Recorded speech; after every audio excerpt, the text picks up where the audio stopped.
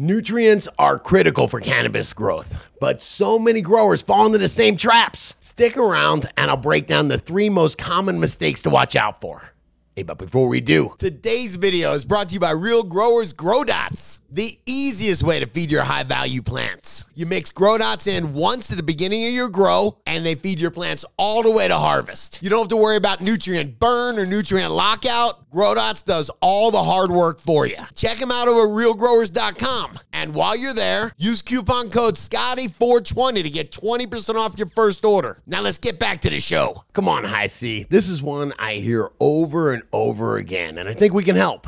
Okay, I'm going to assume that most growers don't make the nutrient mistake that I made, which was just thinking, oh, I've got some soil in there. It'll feed my plants the whole way through. Yeah, there are soils like that. You know, there's water-only soils out there. You got to understand what you're doing. There's no substitute for experience, I'll be honest. Well, I made the mistake of buying, I think it was like Pro Mix or something. That's not a super soil. No, and I did not know the difference between. So we'll assume that not every grower is incompetent as I was when I first started, but let's talk about the most common mistakes that growers make when it comes to nutrients. Sure. You know, the first thing I would say, or that I see a lot, is people buying things that they don't understand. You know, falling for these marketing pitches, you know, huge buds or, you know, stuff like that. The bloom boosters were the worst because they would charge hundreds of dollars for them. And for the most part, they really weren't necessary. They certainly weren't worth it. So I'm thinking bloom boosters, but I'm also thinking of when I first got into growing, looking at these intimidating 20-bottle nutrient lines. Yeah, there was 12 bottles. There was the Grandmaster level that was like 16 bottles or something like that. And yeah, you want to understand what they're doing. So stick to the basics. It is really not that complicated. That the macronutrients that plants need are nitrogen, phosphorus, and potassium, the N, P, and K. You've got some secondary nutrients, the calcium, the magnesium, the sulfur you don't have to worry about too much. And then the micronutrients, which you don't have to worry about too much. As a matter of fact, that's a great example. A micronutrient package is very inexpensive. Okay, you can include that in on your NPK. You can include that on just about any product for pennies, you know, literally. But some brands will sell you micronutrients, and it's just a specific bottle, and it's just a little bit of micronutrients. And just as I said, that's not the same thing as grow, micro, and bloom. Micro is your base when it comes to that. Okay, so let's talk about that, because I have noticed a lot of the nutrient companies have kind of simplified things. The old method of selling 12 bottles doesn't seem to work anymore. Well, come on. It's not $325 an ounce anymore. You know what I mean? It's $85 an ounce, and that's going to affect the inputs.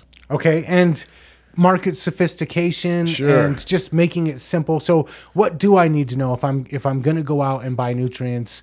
Make it simple for me.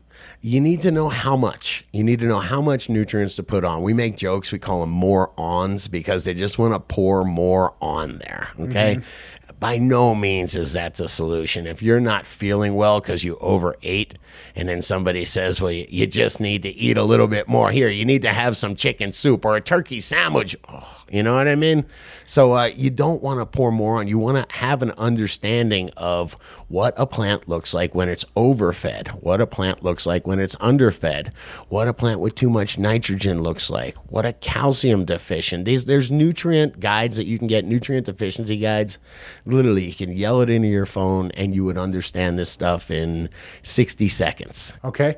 And so what I'm thinking of is Grow Dots, or I think Canna has like just a 2-part solution. Yep. You mentioned a 3-part solution, but these kind of cover the basics. And if you use them the way that you're supposed to use them, they get you about 95% of the way. Absolutely. That's your N, P, and K. That's your sulfur and your calcium and magnesium and your micronutrients. And then it becomes, these are plants that are specific to different areas. So you have an equatorial sativa that's going to have different nutrient needs than this short fat indica. So then it becomes just playing with them, the amounts, and then there will be some things that every cannabis plant will like. I'm thinking of like silica. If you start playing with silica, it just strengthens the leaf itself, so the bugs find it undesirable. The fungal hyphae can't plant themselves in there so much. Stuff like that. Okay, I want to take a step back. You mentioned different plants coming from different areas, having different needs. Sure. I've heard you say the word calcium hog before. Yeah, or just heavy feeder. There's some that can handle 50% more fertilizer than others. There's others that, and you'll see it. Like I said, a nutrient deficiency guide is very simple to follow.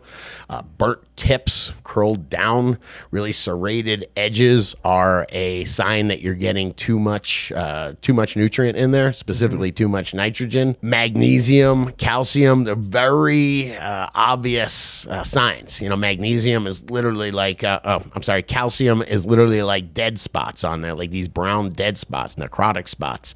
Magnesium is that intervenal chlorosis where the plant will get really light and the veins will stay like dark or purple. So there's very easy signs to check this out. And when you notice a deficiency right at the start, by the way, not after 10 days, that's when you say, hey, I'm going to play around with a little bit of CalMag. I'm going to add a little bit of Epsom salts in there. I'm going to go buy a bottle of CalMag. So you can have two plants growing right next to each other, same nutrients, and one of them might need a little bit more than the other one does. Yeah, I mean, a plant that's going to grow 8 foot tall because it's a sativa, or a short, fat indica plant are going to need different nutrients.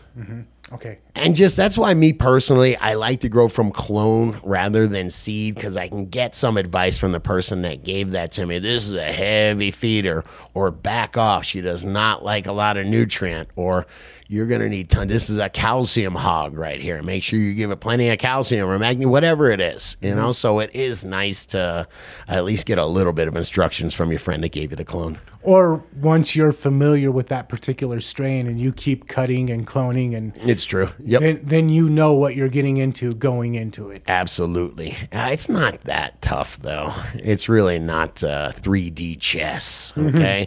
It's some base nutrients, and then identifying, for the most part, what I see is calcium or magnesium deficiencies, and it's pretty easy to correct those. That's the one bottle, and they make it easy. It's called CalMag.